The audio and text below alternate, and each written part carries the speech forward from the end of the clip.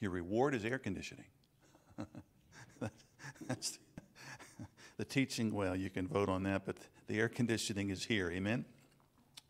All right, if you got your Bible with you, turn to the little letter of, we call him Philemon. Philemon. It's right after Titus, and one of Paul's last letters. It's a very personal one. As we're going to see, some people, commentators and so on, question whether it actually should be in the canon of Scripture because it seems so personal. Do we have a right to read somebody's personal mail?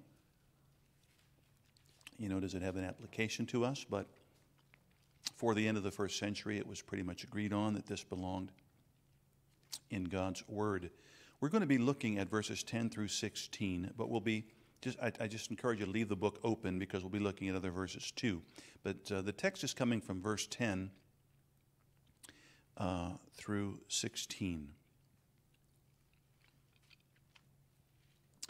Philemon, verse 10 through 16. I beseech you for my son Onesimus, whom I have begotten in my bonds, which in time past was to you unprofitable, but now profitable to you and to me, whom I have sent again. Thou therefore receive him, that is, my own heart, when I would have retained him with me, that in your stead he might have ministered unto me in the bonds of the gospel. But without your mind would I do not even one thing, that your benefit should not be as it were of necessity, but willingly. For perhaps he therefore departed for a season, that you should receive him forever. Now, not as a servant, but above a servant, a brother beloved, specially to me, but how much more unto you, both in the flesh and in the Lord. You can become who you are. It's our Bible study tonight. Before we get into this, I have to confess. They say confession is good for the soul. How many remember Sunday morning I said there's an acronym I read in a book recently, EGO, ego, easing God out. And I said, you know, that's just the Greek word for I, you know, ego, right? And I said, I'm looking at my notes, you know, EGO, ego, you know, epsilon, gamma. And I said omicron, you know, which it's not, it's omega. So the pastor made a mistake. I'm looking at my notes, EGO. So I see the O and I say omicron, but it's not. It's omega. So I'm just confessing. Forgive me. Will you do that? Yeah, don't mix your notes with your brain, you know, especially when it's dealing with another language. But anyway, I got that out of the way. But I didn't want you to think that I just picked up the Greek New Testament yesterday and I still don't know the alphabet. Oh, that was awful. I got home and I got that cold chill. I thought, did I really say omicron? Oh, me, you know. There it was, an EGO. Whoops. So what I want to do tonight is split this up a little bit, kind of in two. And I want to concentrate with you first on love in action, which I think we're all really in need of. Love being walked out, lived out from one believer to another.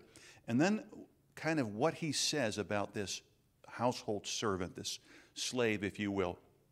And I want you to think of this with me, not just as an historical account of a friend of Paul and a household servant of this guy Philemon, but I want you to kind of look at it with me also prophetically. I think you'll see the symbol is there, the illustration is there, of you and me and every lost person that has come to God. And you have there, which we'll see tonight, you have the picture of what God intended, and then you see the person going wrong, taking the wrong road, and then being reclaimed. And isn't that true of all of us?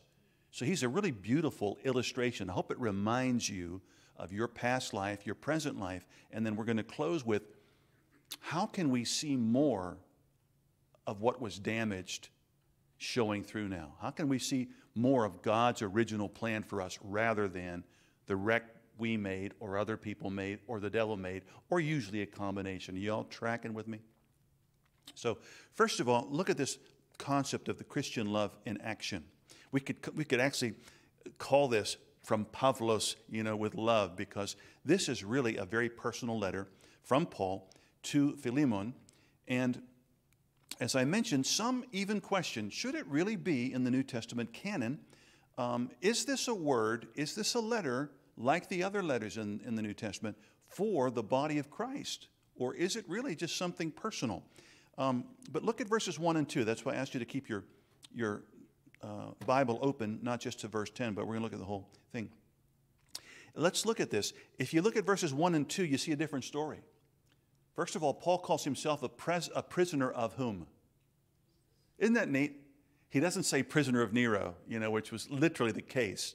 I've said this a couple million times, but like Paul, I think you and I probably need X-ray glasses almost all the time so we can see beyond the scene, See the S-C-E-N-E behind the S-W-E-N. Paul looked right past Nero, and he basically said, God is sovereign in my life.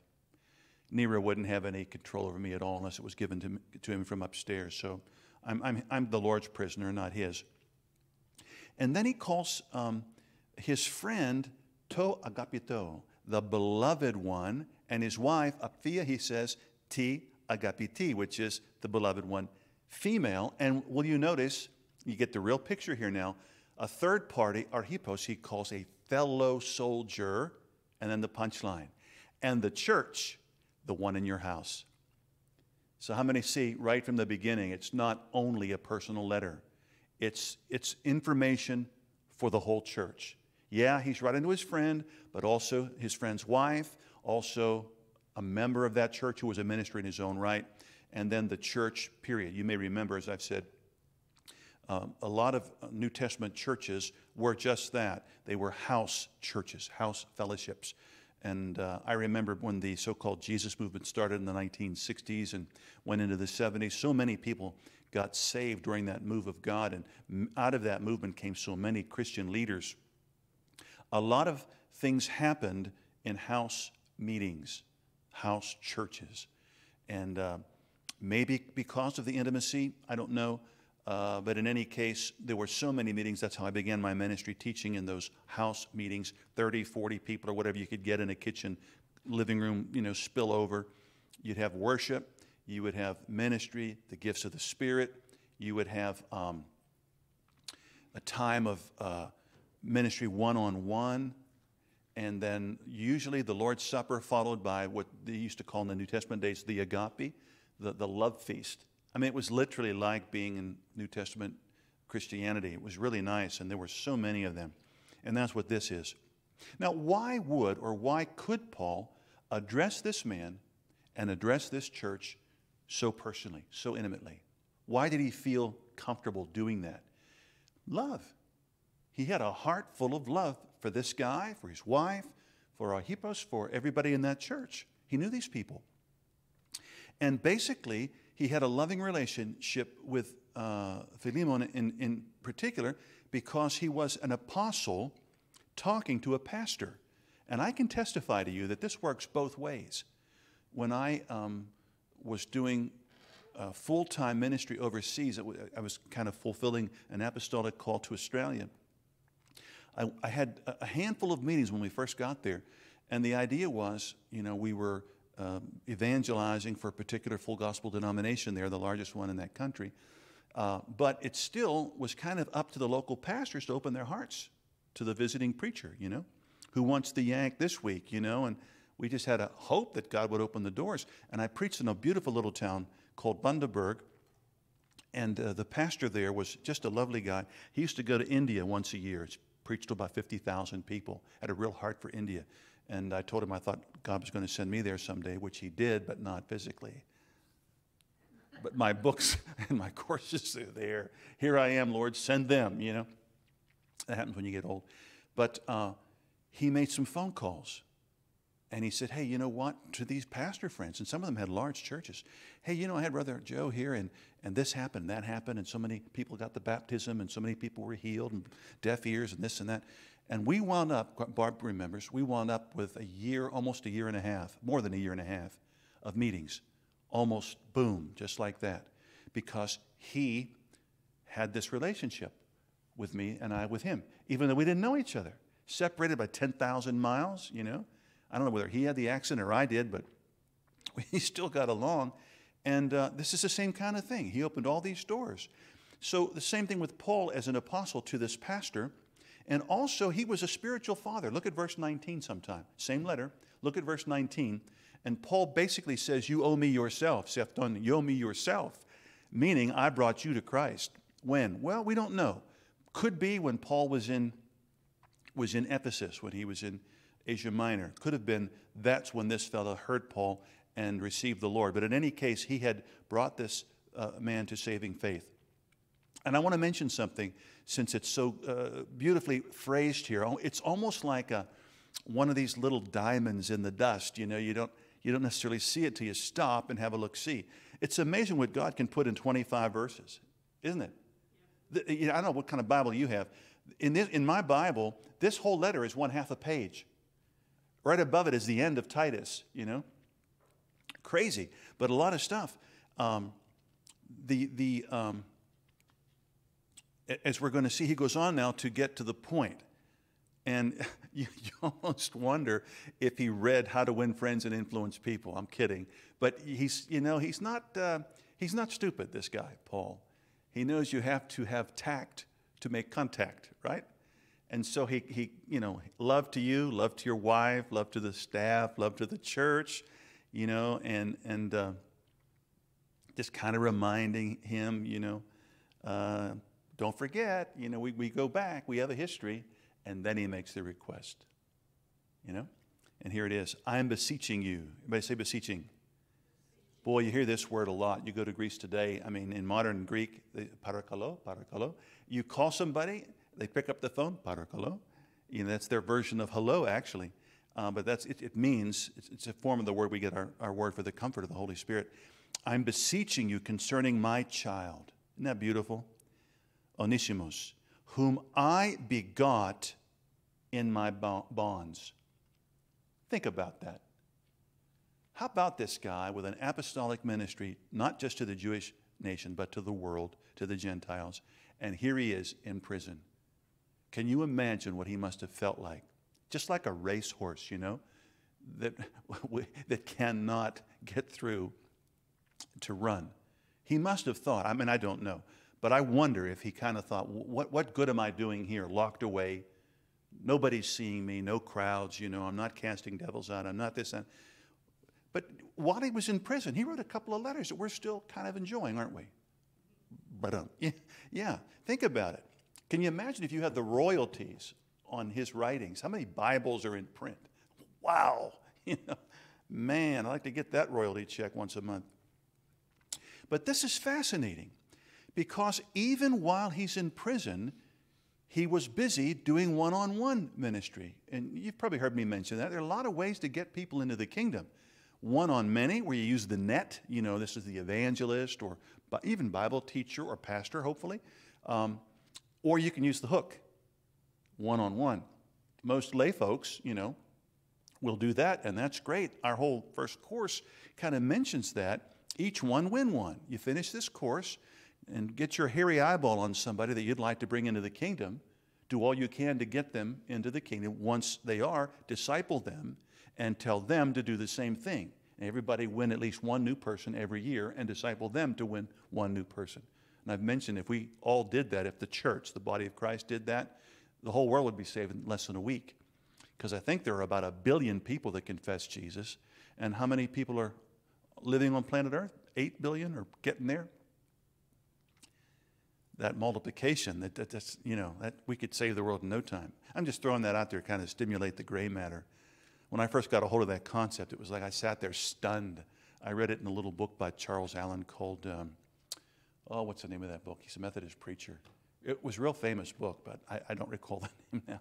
But anyway, he mentioned that just in passing. What if everybody that knows Christ won one person to the Lord and told them to do it, and we all kept doing that? Back when he wrote it, he said in 30-some years, the whole world would be saved, you know. So here's Paul, not one on many, not using the net, but using the hook. And even in prison, he gets this guy saved. And this is very important. Again, like I say, if we just read quickly and read over it, you miss some of these things. But there's so much doctrine, so much teaching that so many people need and don't have. Amen? I begot. Everybody say begot. So, Paul brought Onesimus to saving faith. And the way he writes this, it happened not gradually, but at a point in time. Again, he said, I begot him. I brought him to birth. If you've had children, you women that have had children, I'm sure you remember. I know my wife does.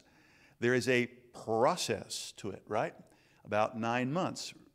But there comes a point when the baby is born. And depending on the woman and depending on the circumstances and depending on whether they elected to have meds or not, they are really looking for the birth when it comes time, because it's really painful from what I hear. You know, when I hear what some women have gone through, pass, hard pass, don't want to go there. But it happens when? In a moment. Why is that important? Have you ever heard somebody say, am I a Christian? Oh, yeah, of course I'm a Christian. I come from a Christian home. I grew up in the church. Have you ever heard that? I have. Am I Christian? Absolutely. And I could say the same thing. Oh, yeah, I was baptized when I was a little bald-headed baby, and then I went to church every time I was supposed to, took the sacraments regularly, prayed, had prayers answered, went on a retreat, this, that, and the other. I had Christian school, and I was lost. I had all that, and I was lost. At the age of 18, if somebody asked me, if you're going to die today, do you know where you'd spend eternity? I'd said, no. How sad. Why? Because there has to be a birth. When you and I share the gospel, we need to remember this. There's got to be a point in time. And you might want to use that illustration because I think it's in the Bible. Sure, there are some steps leading up to a person making that commitment, but there has to come the birth. And how many of you know people that have gone a certain length and then bailed? Yeah, may attend church for a while, may read the books you lend them, may even watch some of the TV preachers or listen to the radio preachers that you recommend, and it looks like, oh, wow, here it comes, and then, hey, what happened to Sister Hoopniddle? We don't see her in service anymore. They just didn't follow through. They didn't close it, right? So this is very interesting. And can I mention something else that, again, we could skim over unless we're going to spend some time? This happens to be my job, so you can hitchhike on what I found. But I find this very, very important. How many of you know a lot of people are trusting water baptism for salvation? I'm not being unkind. I'm just simply saying this is what they're taught, that they receive new life through water baptism. Lots of denominations, even Protestant denominations, believe this, that eternal life is received through the water of water baptism. How in God's green earth could Paul have immersed anyone while he's in chains in a jail cell? He literally could not have done. And you know from reading what he says in 1 Corinthians, he puts preaching the gospel over apart from baptizing. God didn't send me to baptize, but to preach the gospel, as though they are not the same thing, right? But I'm just throwing that in free of charge. This is another example. When he says, I begot him while I was in bonds, how in the world is he going to baptize anybody in water? Water had nothing to do with it, but he gave him the word of faith, and he came to new life. Isn't that beautiful?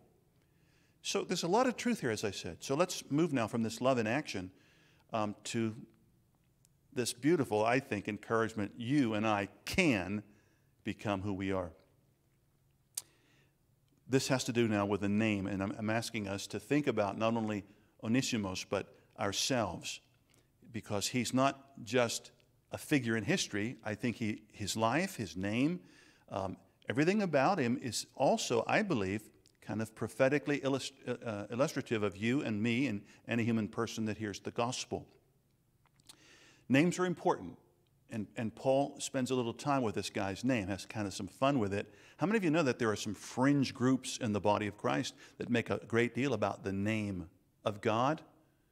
And you can go on YouTube sometime, and it's almost, again, I don't mean to be unkind, but it's almost comical.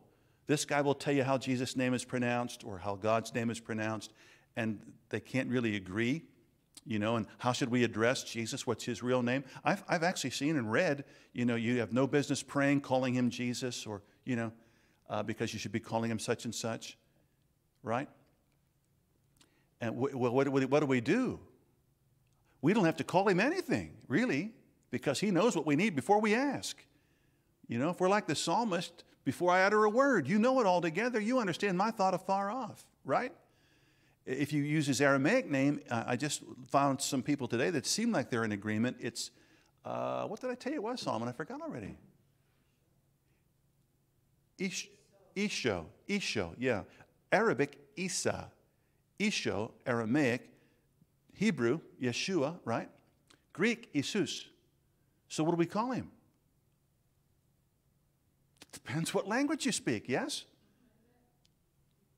Now, personally, I would go by what he called himself. If you want to really be a nitpicker, in John 17, he said, this is eternal life, that they would know you, the only true God, and Jesus Christ, whom he has sent. He seemed to like his Greek name, whatever. Just throw that in free of charge. But, I mean, some people ride this thing like a hobby horse. Well, this guy's name, Onesimus, translates to profitable. And I like that. This is where I want you to think of yourself. Think of your brothers and sisters in the Lord. It means profitable or useful. And I believe, just like Adam and Eve, God, when he places the human spirit in the womb of the mother, in the act of procreation, has a plan, purpose, and provision for every human being, right? As some people call it an assignment, whatever word you want to use. We're not just, put here by accident. I understand two views of this, but I personally believe that Yahweh personally places the spirit of the person in the womb. And there's a reason for it. There's no accidents, right? And so you could say that God's original plan for this fellow was for him to be profitable to the kingdom of God and to planet Earth, for him to be useful in the body of Christ. You can say the same thing about yourself.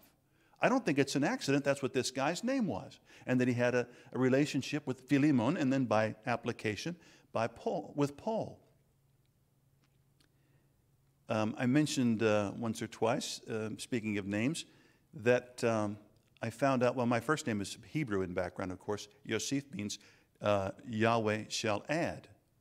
But interestingly enough, my last name is Eastern European in background, and the word Kostel, I think it's in the Czech tongue. I'm not Czechoslovakian, but that's kind of all the same. Kostel is church. Isn't that funny? And a Kostelnik, if you can Google it, a Kostelnik would be a churchman, and it can be anything from like the one that cleans the church. It can include a person that prepares the communion elements. It can mean an assistant priest, a priest, any kind of a servant, anybody that looks after the church. So you put my name together, he shall add churchman. And I had finished my first semester in graduate school, and I was home on a break, and Barb and I went to a church in Bellevue, suburb of where we live, Pittsburgh, and Sister Fennel was the lady preacher in this little full gospel church, and I would preach for her whenever I was home. She was so nice, and she let me get started, because she knew I didn't know beans from apple butter, but I was learning. And after one meeting I had with her, she called me out, and she began to pray for me and began to prophesy over me and Barb. And she said, "Brother," she said, "I don't know how to say this, but this is like 1975. I see you teaching ministers how to be ministers." I said, "What?" She said, "I don't know how else to say it, but I see you teaching ministers how to be ministers." And I thought, I don't know how to be a minister yet. I'm just learning. I'd only been saved about 3 years, Spirit-filled 1 year at that point. And guess what? Within 6 years, I had taught my first ministry class as a young guy, 20s, and I taught a second one. When I came back from the mission field, I got involved teaching an extension class of a seminary in Florida, did that for 15 years, and then we have in 1985, wrote the first course, and then the others followed, and we've had our own school for over how many years? It's kind of weird, isn't it? But it was in a name. Names can be important, right? Remember when Jesus changed Peter's name? You're no longer Simon, but you're Kephas, Can I throw something in for you, Charles? It kind of annoys me. Do you mind? I'd like to vent. No, it just kind of, some of our Messianic brethren, bless their hearts, they actually changed the name in the New Testament. Instead of Peter, they will have Kippah, which is Hebrew for rock. But Jesus didn't call him that, did he? He called him Kephas. That's Aramaic. Do you see what I'm saying? I'm uncomfortable with that kind of thing when you change the text. Jesus wasn't speaking Hebrew to Peter. He was speaking Aramaic, and he called him Kephas.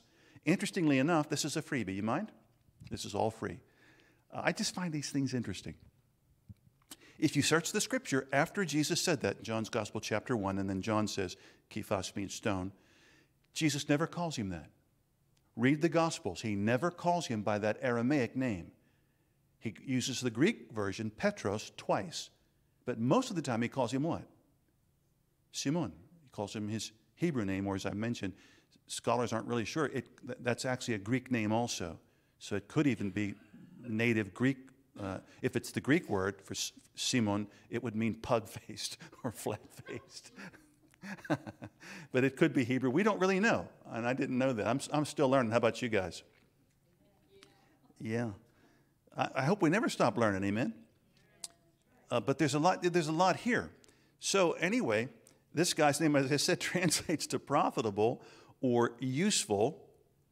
And Paul says, the one, and you have to kind of insert the words who was implied, the one who was once useless to you. Now, what Paul does here is he does a wordplay that you don't see in the English translation. And it's not a big deal, but I think it's kind of cute. So, Onesimus means profitable or useful, but Paul says, unlike his name, since he's not only a household servant for you, but a crook, and he took off with his pants full of money, he says, to you he has become unprofitable. And he uses the word ariston. So alpha, if you put that in front of a word, negates the word. You know, like we have atheists, right? Alpha, theos, no God, right? So this is alpha and a word raome, which means useful, profitable, basically what Onesimus means, okay? So Paul uses a little play on words, and he says, he's not living up to his name. Boy, you can hear a pin drop. Is that you? Is that me? How many are living up to their name? Nobody has, really. God created us in his image after his likeness, and what did we do? Isaiah kind of sums it up, chapter 53. Each one has turned to his own way. He had a plan, and we're forward. We have a better idea. Same thing with this guy. He had a different idea for his life. He wanted to be a thief. So Paul says he's become ariston, right? Useless, unprofitable. And you see this, of course, in the scripture too, the prodigal son. I'm sure his dad didn't plan for him to be so greedy that he would come to his old man someday and say, hey, Dad, you know, I've read the will. I got a nice slice coming, but you know what? I really don't want to wait till you kick off. How about giving it to me now? Wouldn't that give his dad a warm feeling? Oh, my son really loves me, you know. Hey, Dad, you look to be in pretty good nick, you know. You might not die for another 20 years, but give it to me now. I don't think that excited his father to hear that, do you? You know, if Solomon, God forbid, said something like that. Hey, Dad, you know, I just found out you're worth more dead than alive. You know, well, been to the Crew Tower lately? Let's go up, you know.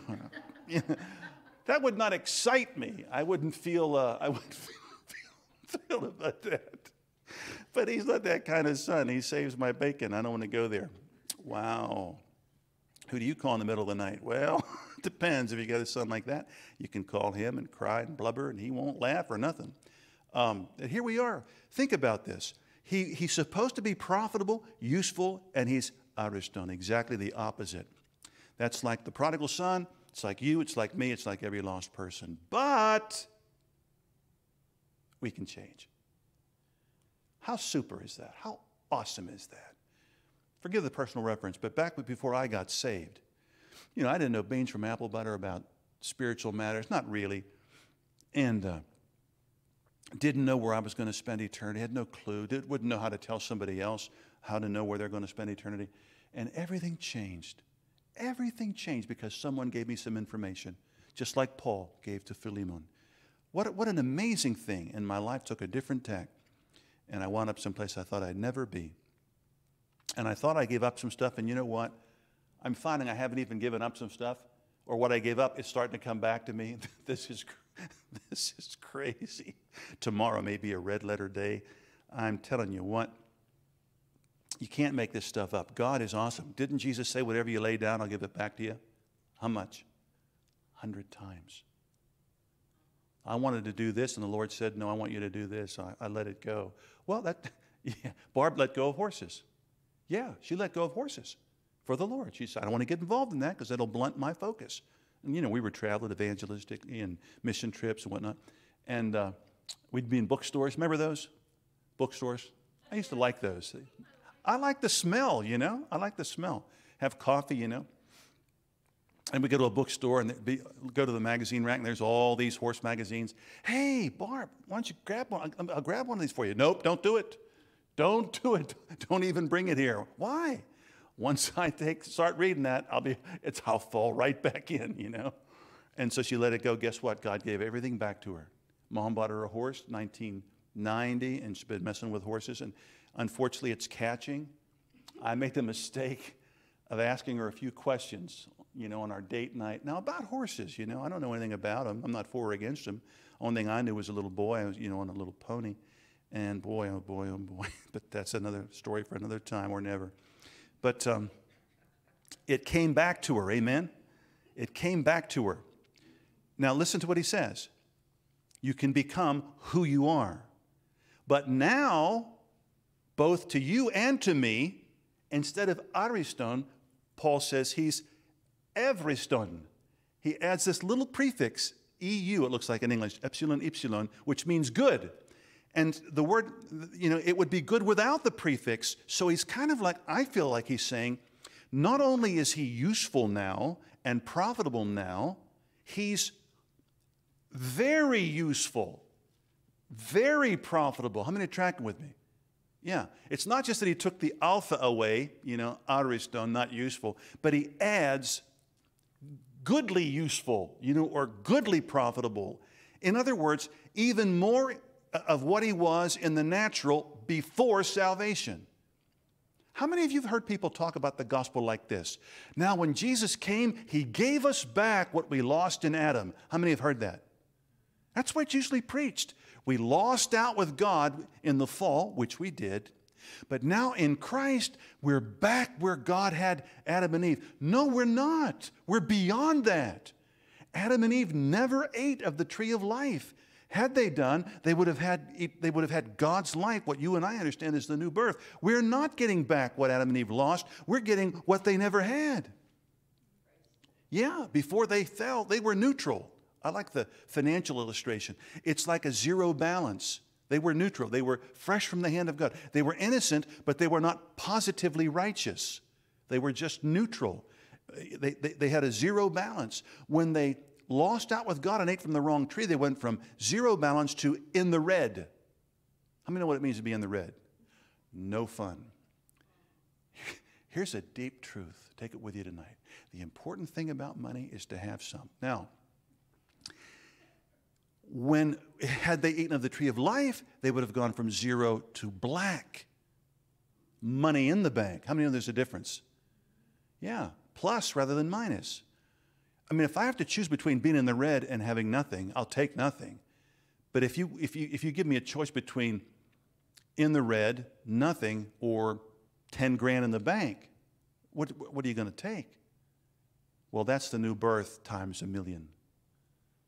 We don't get back what we lost only. We got more. Aren't you glad? Amen. So he's not ariston anymore, useless, unprofitable. He's everiston. Very useful, very profitable. Picture again of what you and I have in salvation. He had been a slave, as we mentioned, a household slave or servant, and a thief. Listen to what Paul says, whom I sent back. Now, what does he want from his friend Philemon? But you receive for yourself this one, actually my heart. It's kind of difficult to paraphrase this, but the idea is, it's almost like Paul's pointing to this guy. This same guy that has been useless, has not lived up to his name, he's been unprofitable, worse, he's actually been a thief and then ran away with no idea of coming back. This same guy now, well, you could say he's my alter ego.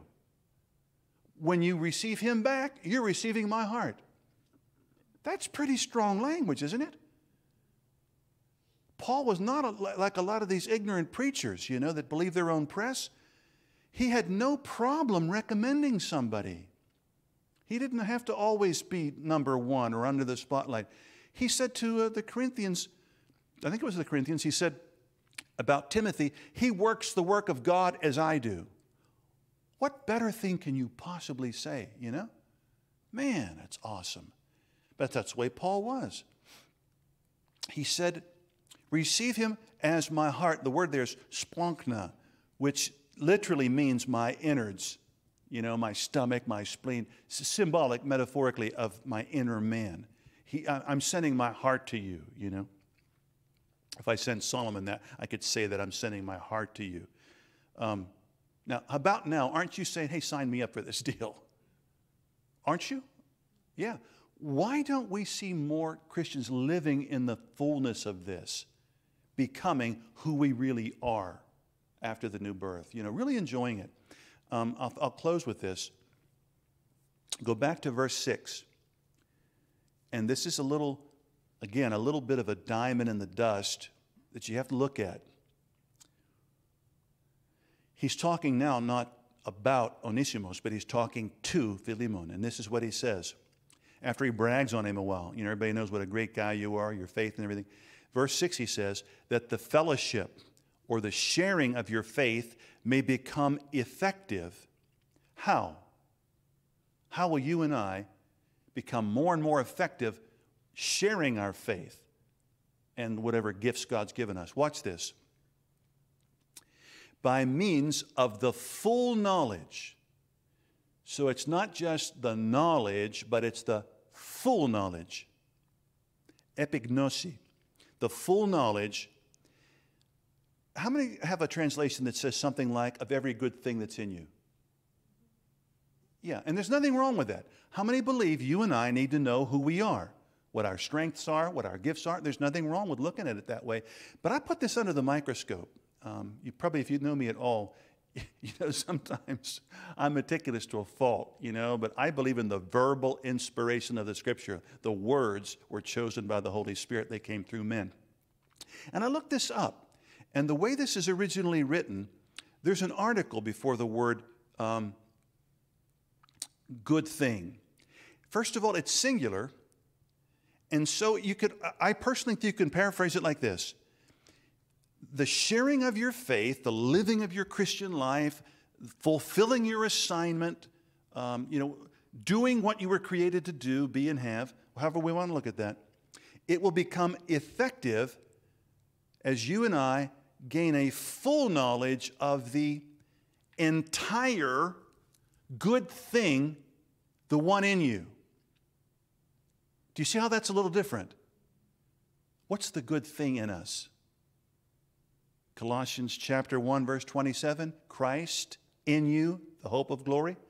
What did Paul pray for the Ephesians in chapter 1, verse 17 and following? That God would give you a spirit of wisdom and revelation and the knowledge of His will for your life. What Paul, I believe, is saying is the more you know about the God within you, the more effective your faith will be. The more you know about God, the less your flesh will limit what He can do through you, basically. Amen? I'm not saying that you can't look at it the other way. I've looked at it that way, but I just never noticed this. When there's an article before this word all or every, it carries the concept of entire. And this is singular. The entirety of the good thing that's in you. And how do we do that? Well, one thing we can do is pray, right? I mean, Paul prayed for us to have this kind of knowledge. I'm looking for that verse. Solomon, you know where that is? Ephesians 1. Anybody have that in front of them? Who's going to race and get it before I will? Ephesians 1:17. Looks like I'm going to get there first.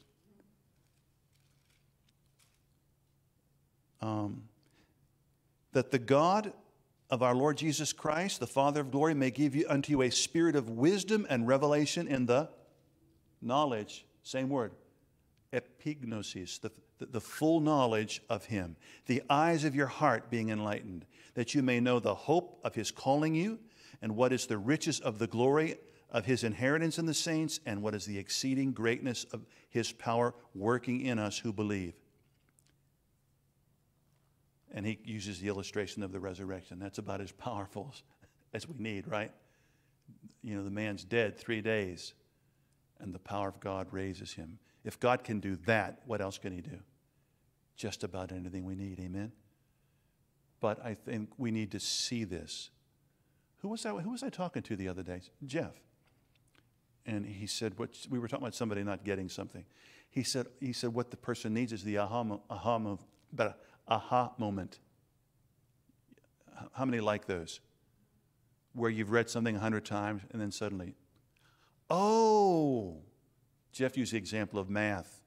I said, don't even say the word math to me. But anyway, he said he would see in algebra, you know, same problem, couldn't get it. And then, oh, wait a minute. And finally you connect the dots. And that's what Paul's on about there, you know. Sometimes when we really see what we have, it changes the way we live. And that's an ongoing thing, right? So has this been helpful? Do you think we're okay kind of looking at this guy prophetically as an illustration of lost humanity? I think so. And we don't know really where he wound up, but I would say he wound up in the ministry. There's probably some, you know, legends or traditions about him. I haven't bothered to look at that stuff. Not that it's wrong, but it's not scripture, you know. But anyway, I think it's kind of exciting stuff. You and I can actually become who we really are, who God created us to be, regardless of what's happened to us, regardless of how rough the road has been or how many wrong turns we've made or who's done what to us, whatever. We can bounce back and have more than we ever thought. Any questions tonight? Yeah, sure. Do we really know when we reach that point that we are who God wants us to be? Yeah. I don't think we get there in this life. You know, Paul said we know in part. Isn't that something? We know in part. I'm so glad he said that.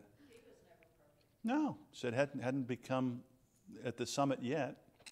Prophesy in part, you know. I'm so glad he said that. For anybody else? Little commercial or teaser. Have you heard anything about strongholds in the Christian life?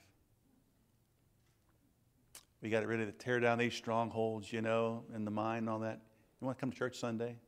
Find out what that's really about. My heart, I'll tell you, goes out to Christians that are being made thought watchers, you know, all day long. You got to pull it down, this stronghold, you know. I had this. What's that really about? It's, if you can spare the time, please come along on Sunday. I think we're going to have a lot of fun, and it's so awesome. I've been reading this book for a while, and I've spoken on it generally, that concept, that subject, but I never saw it like I did so clearly. Aren't you glad for this book? And if you've maybe struggled because you read some famous person's book that puts you under a lot of stress, you know, and a bunch more things you have to do, you know, get rid of these strongholds and how deep they are and this and that, you're going to just kind of breathe easy Sunday. I think God's so wonderful. So we're going to be looking at tearing down strongholds on the Lord's Day. We'll come around the Lord's table tonight, and if you're giving, that's great. Just leave your gifts here or the basket in the hall. God's really looking after us. And we'll have the Lord's Supper.